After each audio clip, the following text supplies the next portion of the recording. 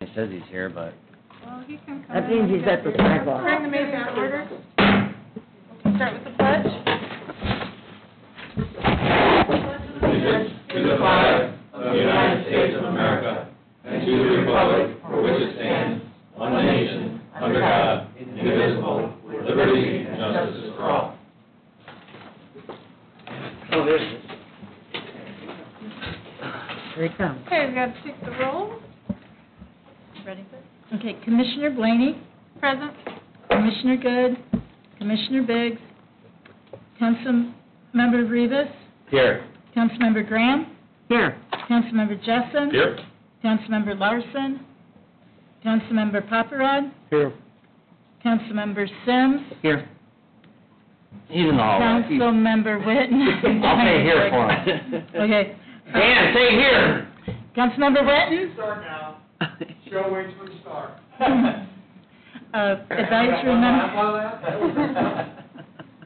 Advisory members Besley, Here. Ritzy, Here. and Kuwait. Okay. All right, thank you. Okay, we've got the approval of minutes. Did everybody have a chance to look those over? Motion to approve, Madam Chairman. Got a motion and a second. All those in favor signify by saying aye. Aye. Opposed, same sign. Motion carries. I always wonder what Dan's going to show up. We now know. I like making it. Okay, let's get started with our Capital Cities presentation. We've got a few things here to talk about tonight. Okay. Thanks, Amanda. Okay, good evening, everyone. My name's Amanda Black, and I'm joined by Peter Harvey. I'm going to start out with the second quarter report, and I'm on the page there that you see on the screen. It's our considerations and observations page. This is where we just set out the agenda for what we're going to cover. We do have a few things to cover, but we're going to be pretty brief with our comments. The first thing, I'm going to cover performance for the second quarter, but then I'll also bring everyone up to speed here through yesterday, kind of give you an update into the third quarter since we're already, far into September. And then I'm going to hand it off to Peter. He's going to cover an active equity manager project that we've been working on. If you'll remember last quarter during our asset allocation study, we told you that we were doing some work on active equity manager research. And we asked if you'd be willing to hear some ideas that we have. We want to bring our best ideas to the table in terms of what managers you should be using. And we do have a couple of recommendations for you on that front. And then we'll end the meeting. I'm going to very briefly cover our annual fee study. As part of the board governance and the fiduciary review that you all do, we do take a deep dive into fees every year. It's more of a leave-behind piece, but I'll summarize it for you.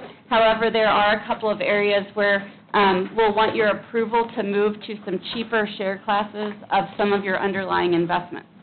One other thing on here, you'll see that we rebalanced the portfolio. We worked with the foundation to rebalance back in mid-August. Just as a reminder, the investment policy statement outlines the amount that you are allowed to have in equity versus fixed income. And when that gets out of range, we bring it back into target. That's a good thing. That means that equities were doing very well. So rather than just letting those run, we sold the equities, which were the winners, and brought you back into your strategic target, which is something that we do from time to time. So let's go ahead and quickly go into the report. I'm going to look at page 1 here, the market review. This is where we just set up kind of the context, in which your portfolio was performing. So this is just the broad market environment. It seems a little bit long ago to talk about June 30th, but just to remind everybody, we saw a complete reversal in the second quarter of what we had seen in the first quarter. So we saw a risk-on sentiment prevail in the second quarter, and really that's due to the unprecedented monetary and fiscal stimulus that was pumped into the markets to help offset the detriments of the global pandemic. So as a result, equities and fixed income performed very, very well in the second quarter, and your portfolio certainly benefited from that. So in the middle of the page there, you can see those are all different styles of the equity market. Those blue bars show you how equities did for the quarter. So we had some equity styles like small cap growth even up into the 30% range. U.S. stocks outperformed non-U.S., growth outperformed value, but nonetheless, every single style of equities was positive for the quarter. However, over the 1 year or 12-month period, we are still seeing several equity styles in the negative, still not able to completely claw back from what happened in the first quarter. At the bottom of the page, you'll see the fixed income returns for the quarter. Fixed income had a very strong year in terms of especially treasuries. And because of the higher allocation to fixed income in your portfolio, this also benefited Porter County. So without further ado, let's look at page 2 and see how your portfolio performed. Just a reminder, the pie charts at the top show your strategic asset allocation. Over on the right, you see that it's 40% to fixed income, 60% to equity. On the left, you can see the numbers in parentheses are 44 and 56. Remember, we rebalanced in August, so now those are much closer to that 40 and 60. So I wanted to just point that out. You can see that you ended the quarter at $168.7 million. Here in a second, I'll give you updated figures. But that represented a 12.6% return for the quarter, so a very strong quarter, bringing you to a 7.1% return for the 12-month period. So really outstanding performance, almost makes us forget what happened in the first quarter. Now, let's go to page 4. I want to dive into the performance just a little bit more. I'm looking at the chart at the top. If you'll look at the last year column, you can see Porter total portfolio, letter A, last year 7.13%. That outperformed your benchmark as well as your performance target very materially. So 7.13 versus 6.1. So over 1% higher than your benchmark, which is showing that your managers were doing a very good job, and then also higher than your 5% performance target. Also, if you look up at that floating gray bar, the letter A has a number 2 next to it. That means that you ranked in the second percentile of all foundations in the country for the year. Now, it is not unusual for you to fall below the median of foundations because you have a lower equity target than most foundations in the country. But this is 1 year where having less in equity really puts you to the top of the peer group. So I did want to point that out. And then the other thing on this page that I'll show you is if you look at the since inception column at the far right, the portfolio has had an average annual return of 6.87%, and that number is also outperforming the different benchmarks set out for it. So one more chart on page 6. Here we show you cumulative returns. So that blue line shows you over time the benefits of compounding. So that 6.87 average annual return over time corresponds to a 32.7% cumulative return. And then if you look at the numbers at the bottom, that 33% return represents $43 million in investment gains. So here I thought it would be a good chance to show you where you were as of yesterday. So here at the bottom of this page, at the end of June, the market value was $168.7 million. As of yesterday, it was $175,705,297. And remember that you've also already taken out that $7.5 million earlier this year. So these figures include that money has come out. So that additional, you can see you've had, positive performance here into the third quarter to the tune of about 4% for the third quarter. And now that's bringing your year-to-date performance, so from January 1st through yesterday, to 5.8%. So that's the short-winded performance review. I'll pause there and see if there are any questions. All right, great. If we can just move forward to tab 2, which will be the active equity enhancements that we have for you today. And just go to page 2, just to focus your attention. This is just going to be on the active managers within the equity part of the portfolio. So about 26% of the total portfolio is actively managed, and that's in the context of 40% overall being in equity versus 60% in fixed income. On page 3, just to give you an overview of why we're bringing this to you and what we're really thinking and hoping to achieve with these changes. When we look at active equity within the context of the entire portfolio, we're really looking to those managers that are going to be able to help improve your risk-adjusted returns, as well as provide some downside protection, in the event that the market generates negative performance, similar to what we saw earlier this year. Your managers that you have currently in the portfolio, the active managers, have done that. This is just a further enhancement based on some of the research that we've been doing over the last couple of quarters that we think it's prudent to bring to you all, given that it's kind of our best thinking on a going forward basis, given the market environment. So with all that said, what we're really trying to do with this enhancement is make sure that we're reducing any biases within the portfolio, whether that be growth versus value, whether that be international versus domestic, trying to really make sure that we're able to stay as close to that strategic asset allocation, as set out by the investment policy statement. With the existing managers, there's a little bit more flexibility in different parts of their portfolios that allow them to kind of have wider bands. So we just want to make sure that we can kind of true that up and be true to the investment policy statement. We also want to take a look at how we're allocating risk and fees. When we look at the large cap U.S. investment universe as an example, that's a really what we call efficient universe. It's covered. There's not much that fundamental research is going to do to uncover value.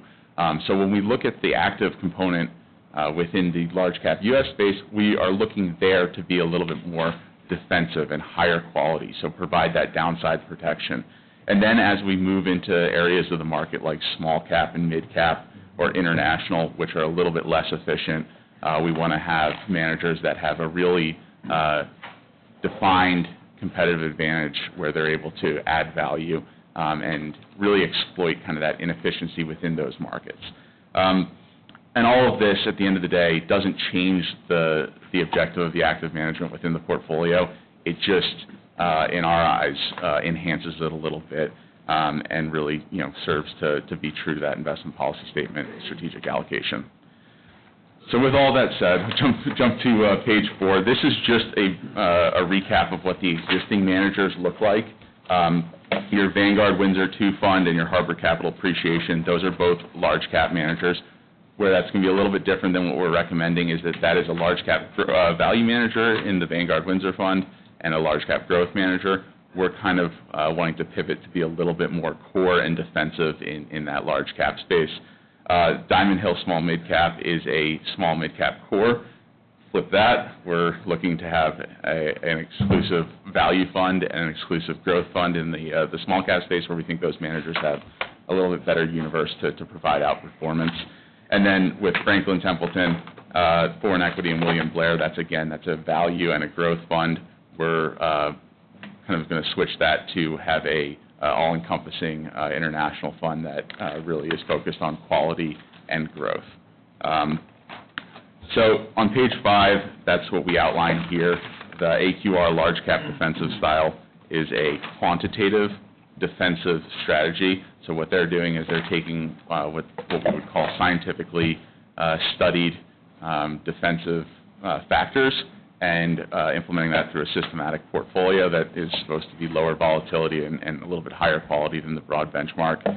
GMO does a very similar thing, but through a little bit more of an active fundamental lens. And then prospect or opportunity, small mid-cap value. This is what you would consider a Graham Dodd deep value manager within the small cap space.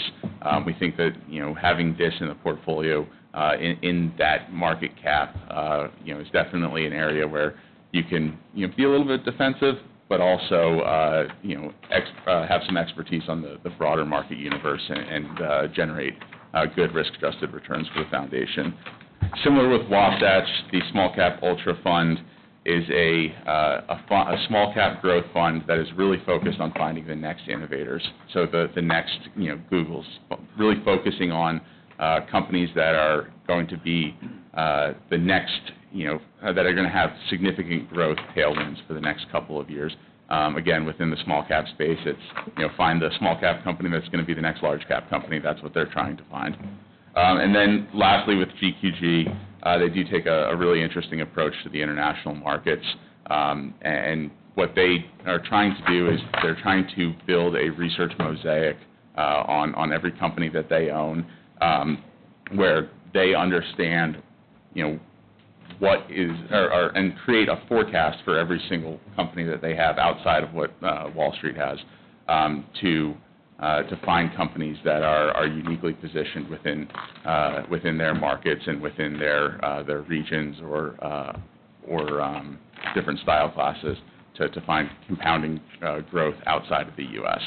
So what all this means is, basically we're recommending a change to the overall portfolio within your active managers, and we're doing so just to try to refine how we think best to capture returns in that part of the market, or in various parts of the market. So on page 6, we've done a little bit of back testing on this strategy as well. I will say that back testing is not what we make our decisions off of. It's something that we look to for confirmation based on the hypothesis that we have going in.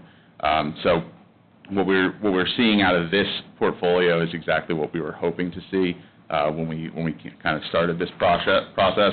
On that bottom chart, if you look at the first column on the left, that is just the first half of this year. You can see that this portfolio did hold up, quite a bit better than both the broader market and the existing portfolio, and that was really due to the high quality in the large cap space, providing some defense there.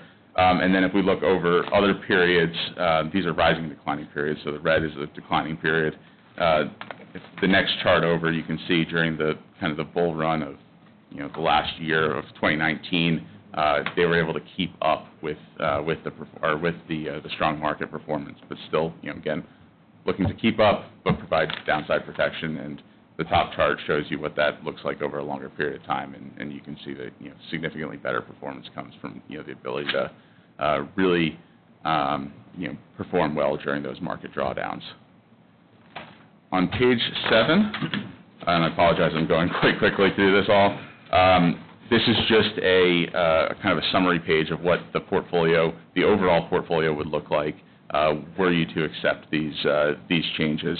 And really what we're trying to do here is, again, not change the overall asset allocation or the methodology behind why you have active in the portfolio. We're just trying to make an enhancement based on what we're seeing out in the market and some research that we've done. So on page 8, just the summary and kind of a good script if you were to approve this of what we're trying to do, and that would or what we're recommending to do would be to replace the Vanguard Windsor II Fund, Harvard Capital Appreciation Fund, Diamond Hill Small Mid Cap Fund, Templeton Foreign Equity, and William Blair International Funds with the structure that I just outlined and what we're recommending, which is the AQR Large Cap Defensive, GMO Quality Prospector Opportunity, Wasatch Small Cap Ultra, and GQG International Opportunities. I do also want to say that you'll notice that there's a lot of pages behind all of this. That's just kind of supplemental research for your review, just kind of really giving you a little bit more color on what the funds are, how they've performed, and some of the work that we've done on this. Are there any questions? If you don't mind. No, go ahead. This is what we pay to do, right? So I just want to clarify, what do we have, 6.8% return since inception? And you're recommending to change? Average return per year. You're recommending to change 20% of our active managers even after the success that we have? Yeah, and like I said, it's not that your active managers haven't performed. This is more so an evolution of the way that we're thinking when we look at the market environment, what it is today, what we think it's going to be over the next couple of years, and really where we think it's prudent to be defensive versus take a little bit of risk within the Some active. volatility, or? Yeah, and I think we expect low rates to prevail. We expect a lot of central bank activity to prevail. We expect volatility to increase with the pandemic, the election, uncertainties around employment. So we'd much rather recommend changes to you when things are good than when things are broken. And so we'd rather get ahead of that. And that's what we've been working on as a team back at the office. This is the research we've been doing over the last 6 months or so. And we're really excited, actually, to bring these managers to the table. Yeah, there's not much going on for the rest of the year, so. What kind of, does this end up with a cost to us by making these changes? Yeah, so I guess I neglected to mention that. If we go to page 7, you can see what the overall fee is on the portfolio. It's 47 basis points. That's blended based on assets. That's what we're recommending. It's actually a slight increase, about 2 basis points. But when we're making this recommendation, we're making it based on net performance. We're, at the end of the day, we think that this will, on a net basis, be better for the foundation. And it'll also, some of these fees will be reduced by some of the share class findings that we have later on in the next presentation. presentation, yeah. So it's do it. almost a wash with Yep. the changes, the savings that we have to bring to you. Are you dissatisfied with the present managers, or do you think we just need to change? No, we're not dissatisfied. Like I said, I think they've done a really good job. This is just based on all the work that we've done. This we think is an enhancement. So we're recommending this because we firmly believe that it'll generate a better result for the foundation. It's not because you have any problems with the existing managers. But we do think these new managers can do a better job going forward than the existing ones. So are these recommendations born of something particular to our foundation investment portfolio, or is this something that you guys think is? It's sort of a project we've Well- undertaken as a firm. Okay. We stepped back as an investment committee at Capital Cities, and we said, we did this 6 months ago, and we said, okay, we have a lot of managers that have been in client portfolios for a long time now. Let's not just sit on our laurels. Let's think about how has the world changed, and what is more of a sustainable way to earn alpha going forward. Right. And it was a major team effort, and that's where we've come to these managers. Lots of What do you guys think? conversations, interviews, meetings with these managers, and things like that. But ultimately, from a roles and responsibilities perspective, we do not have discretion over your portfolio, so we can't just, pull the trigger on this. Yeah. We have to bring that to you for your decision. And we appreciate the work that's been done on, and investigative work, and also not, resting on your laurels to say, hey, it's been going well, so let's just have it continue. So I appreciate the additional insight and investigation into it. And I defer maybe a bit to Mr. Vesely or Mr. Ritchie, That's what I'd like to know. in terms of Find out why you guys conceptually, does that sound like a reasonable course of action, or? Yeah, in my opinion, it's a very reasonable course of action. It's exactly the circumstances under which you want to make this type of evaluation. When times are good, let's look at the future and try to make some good decisions. And, the point is, this wasn't isolated to our portfolio. This was more of a broader effort to look at performance and try to match that up with what the future might look like in a little bit of a sense. And I think the numbers show that. When we did the look back, it kind of proved out that in a declining market, this was quite a bit better. And even in an up market, it was still better performance. So it makes a lot of sense to me. And I concur. The only thing is past performance, right? So you're looking at the past performance of these new funds, and you're trying to figure out the lows aren't as low as what you're saying, because you're going to be ahead of it, right? If something were to happen, and the highs may not be as high, but they'll be equal to what we might have seen. So I'm doing that with my own 401, and having people call and say, hey, you want to diversify a little bit, and so I'm to what Matt said,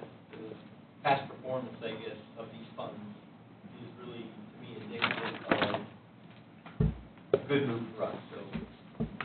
I think something else we need to remember is that, you know, our return at the end, it's based on that one day, and that day's not for several, 3 more months. So this could protect us by being a little more defensive if we take care of this now.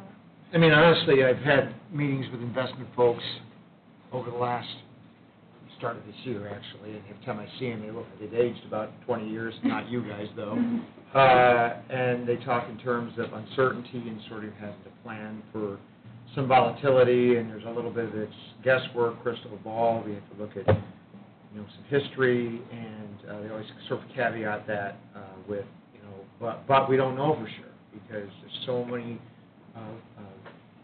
elements that could affect this. So I would have been surprised if you didn't come with something that said, hey, maybe we want to change a little bit here and there to try to meet some of this, because I would, to echo what Member Jessen said, I would have at that point thought you were sitting on your laurels. So I do think it's good that we have some movement as we look at the months and certainly the year ahead. And I guess, if I can add, if we have a 10% market correction, what would you expect moving those funds to the new funds?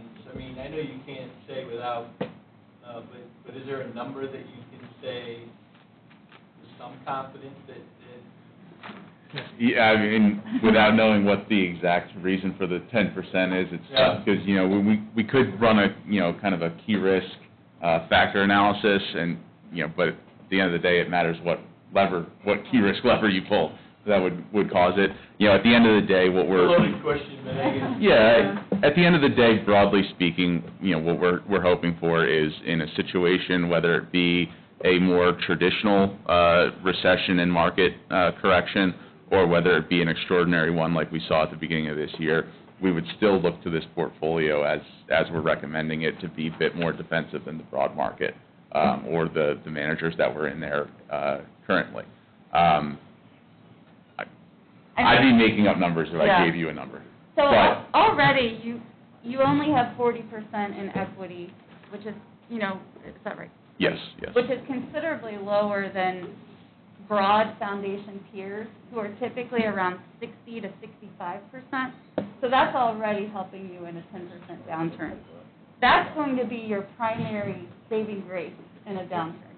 This, what we're recommending, might just be another 50 basis points or a percent, to the bottom line. That's our hope. That's not a prediction.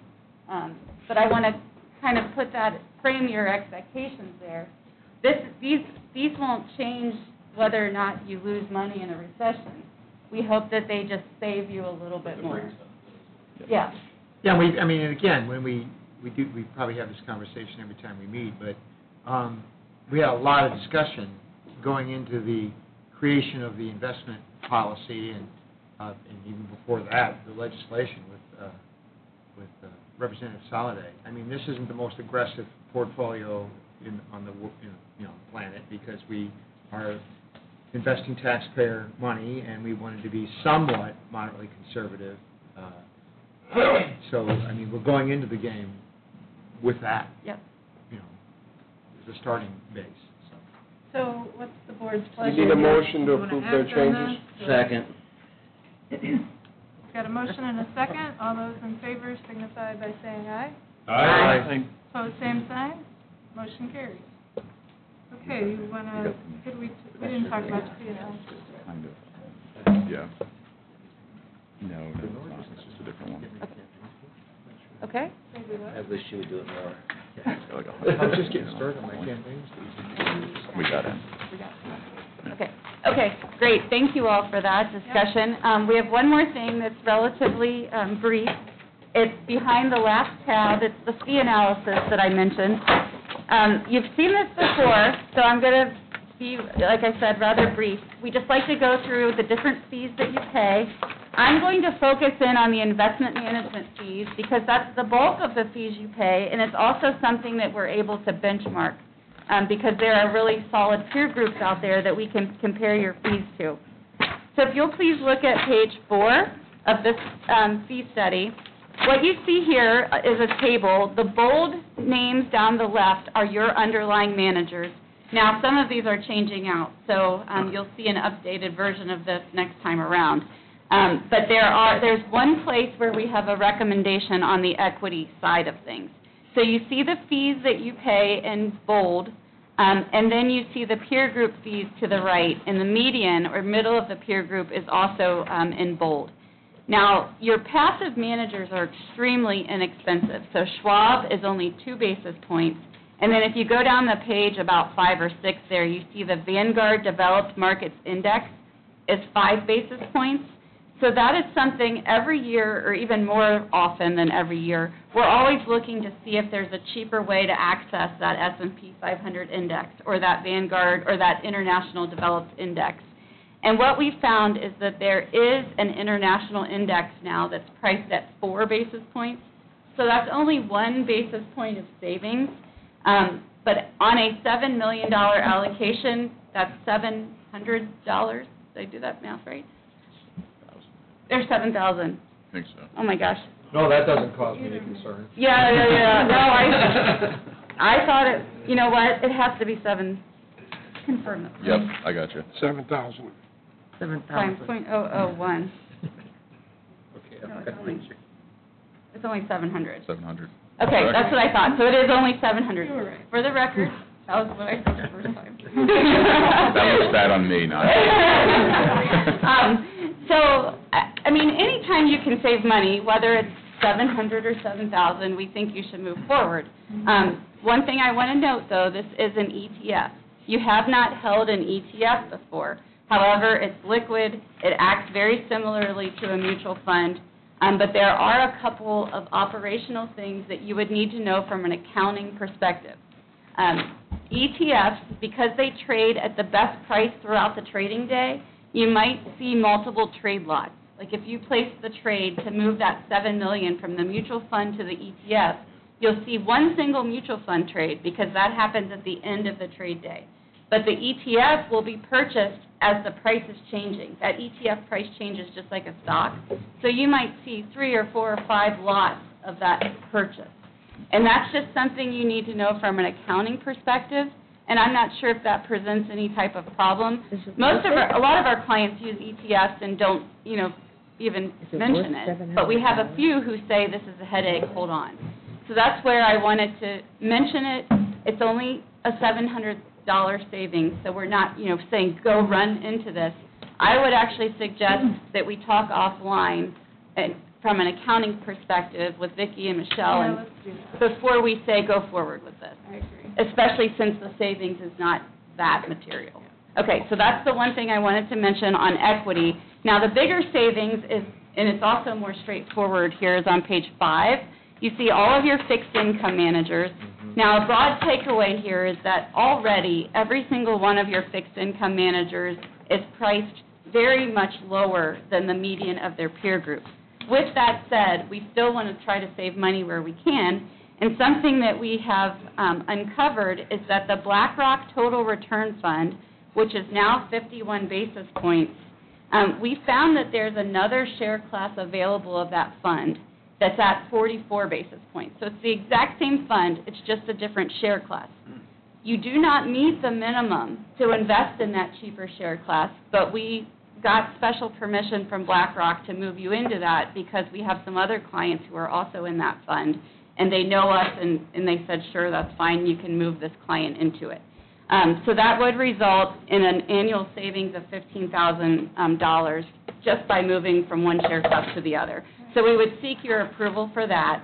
That is the only recommendation that we'll have on this, so I do want to pause there if that's something you'd like Yeah, can we have a to do right motion? now. I'll make a motion to approve your recommendation. Second. All those in favor signify by saying aye. Aye. Opposed, same sign, motion carries. Okay, so then finally, I want to take you to the last page and where we summarize all the fees. Now, you heard me talk about investment management because, as I said, that's the bulk of the fees. That's normal. You can see your fees here were about 44 basis points. Going forward, those will be closer to 46 probably. Yeah. 46 basis points with the new managers, but with the savings. Then you've got your custody fees, which were $360 for the year, which rounds to 0 basis points. You have your consultant fees, so you pay Capital Cities a flat fee. We receive no fees from any other affiliations or anything like that. We don't have any association with banks or brokers or managers. We're completely independent. So that's the only way we derive fees is from our clients like that. And then when we add all of that up together, you get estimated fees for the last year of $790,000, which equates to 48 basis points, or just shy of 0.5%. Your out-of-pocket fees, so the only fees that you actually cut a check for are 4 basis points, because 44 basis points, again, the manager fees are just netted from performance. These are extremely low fees for an institutional investment program. Most institutional investors try to stay under 1% or 100 basis points, and this is less than half of that. Okay. That concludes Wait, our that's all. prepared. I got one question. Sure, When you give us our return in dollars, yes, are the fees deducted? yes, Okay. yep, no. So do we need to approve anything on this, or we, that's we- just informational? We're good. We'll follow up with the trade sheets to get your signatures on the equity and then that BlackRock, and then we'll also follow up offline to talk about the accounting nuances of ETFs versus mutual funds. Perfect, sounds great, thank you. Thank you. All right, thanks for your time. Yep, Thank you very much. Okay. Have a good evening. You too. Safe travels. Everyone. Yeah, drive safe. Safe travels home. Thank you. Okay, we have just a couple of other things to do. We have to approve the Capital Cities quarterly claim for $16,200. Motion to approve. Second. All those in favor, say aye. Aye. Opposed, same sign. Motion carries. And then we have the Cat, Stepper, and Miller. Audit motion approved. Second. All those in favor, signify aye. Aye. Opposed, same sign. Motion carries. And then Vicki has a brief. What you just approved, no, you just approved the Cat Stepper Miller claim. Okay, then the next section is, I'm pleased to say that we're nearing completion of the audit of the financial statements by Cat Stepper Miller, and that's what was presented to you in the email and hard copy tonight. And so basically, these are the financial statements that I put together, the balance sheet, the income statement, and the statement of cash flows and the notes. And the preliminary results of the audit was that there was no disagreements and there were no material misstatements. Always a good I'd like to say thing. no misstatements at all. So what Cat Stepper Miller is asking is for the board to review and then release the final audit report, and then you will be brought up to date with, completely up to date with all audited statements. Do you need us to vote on this today? To release the final audit report, yes. Make the motion. Second. All those in favor, signify by saying aye. Aye. Opposed, same sign. Motion carries. And thank you, Vicki. I know you've done a ton of work on this. Appreciate Well, it. I'm eager about accounting for those ETFs that she was talking about. That'll be fun. That'll be new. Okay. Well, I know you guys have other things to do. Motion to adjourn. Second. All right, motion